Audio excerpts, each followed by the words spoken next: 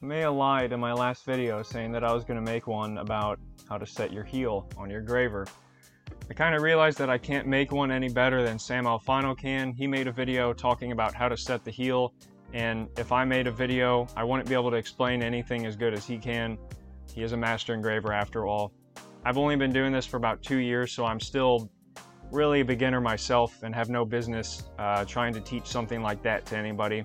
Go and watch Sam Alfano's video if you want to know how to set the heel. There are, however, some things that he didn't explain in his video that I think would really help someone just starting out.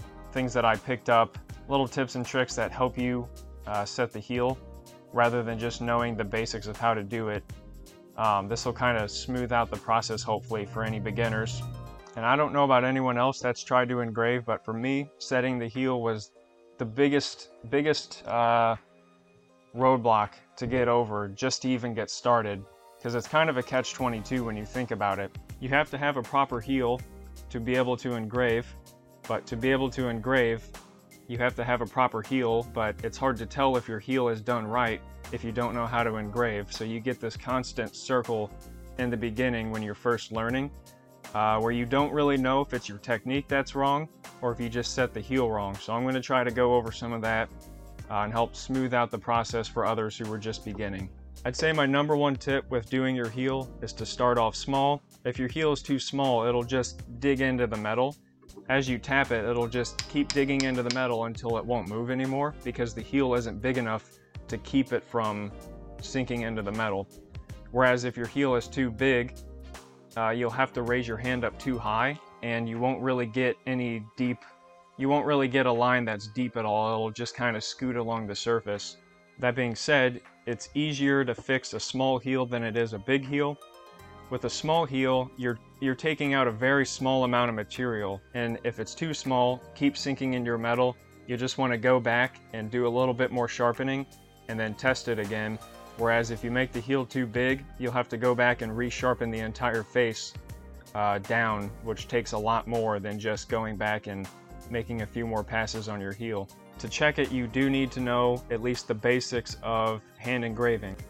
So what you're going to want to do is hold your hammer like you would any hammer, and then with your graver, you're going to want the pointy part to obviously be pointing down at your metal, and you'll grab it with whatever hand you're not holding your hammer with, believe it or not, and you don't want to push it into the metal. You don't want to sit here and force it. You just want to apply enough pressure to let it keep it in place and let the hammer do all of the pushing. To start a line, you'll start off a bit higher and then you'll tap it a couple times, and then once you've kind of gotten into the metal a little bit, you'll start to lower your hand, and you want to keep tapping as you bring your hand down to maintain your line.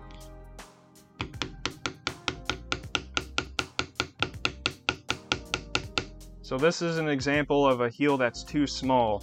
It's about a pretty good height, but I keep tapping and it just kind of goes nowhere. It's just going to keep digging in because the heel is not big enough. So what I'll do is just go back and I'll sharpen it a bit more, and then I'll test it out, and I'll repeat that process until I get a nice consistent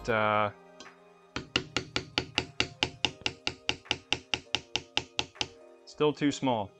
So you'll repeat that process until you get to a point to where you can hold your hand about here, and this angle it heavily depends on person to person who's doing it. Once you do it enough, get a little bit of experience, you'll find where you like to hold your hand. This is an example of a heel that's too big.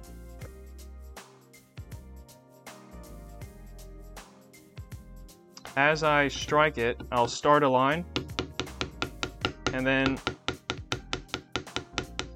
it rides along the metal, but if you look at the line, which it would be very hard to tell, it's not a very deep line. It's making a very shallow cut, so it's not getting the proper amount of depth while you're trying to make your line. A proper heel, and this is the one I use the most, you'll start your line, and then you'll be able to just sit and hold it at the same height. Use your hand to keep just enough force to keep it held down to the metal. You don't want to force it or anything, and just tap it along. And you should be able to maintain that same height, and that will obviously come with practice. It's not going to be easy in the beginning, and eventually you'll get the consistency to make nice, clean, even looking lines.